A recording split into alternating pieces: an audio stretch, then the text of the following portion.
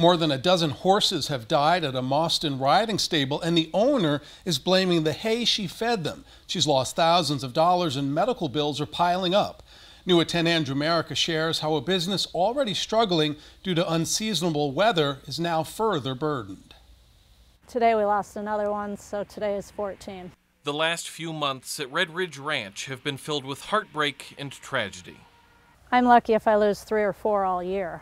We lost 3 a week going into Christmas.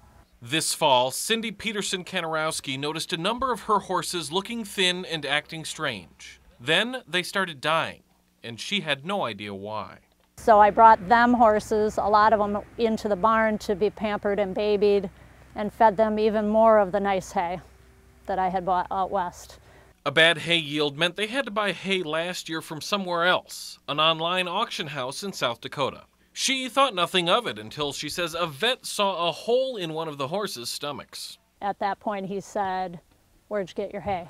She says they sent a sample to UW which found blister beetles, small bugs that are toxic to horses. She says the auction house owner got angry when she called him. Was not helpful at all and blamed me for this and said I bought hay at other locations, which I haven't. We also spoke to the owner of that auction house, who did not want to comment. They say they fed about a third of the hay they bought to their horses before they realized what was wrong. Now they're stuck with a whole barn full of it, and they don't know what to do. We were not planning financially to be buying hay this time of year, so the money is not there to be buying hay.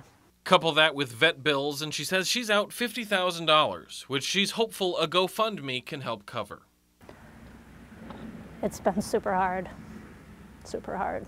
In Mauston, Andrew America, 27 News. The ranch owner says 2 of her horses who ate the hay are very sick, and they're hoping the animals will recover. Blister beetles are found in alfalfa hay and can cause blisters throughout the insides of the horse. We'll have a link to the GoFundMe page to help Red Ridge Ranch on WKOW.com.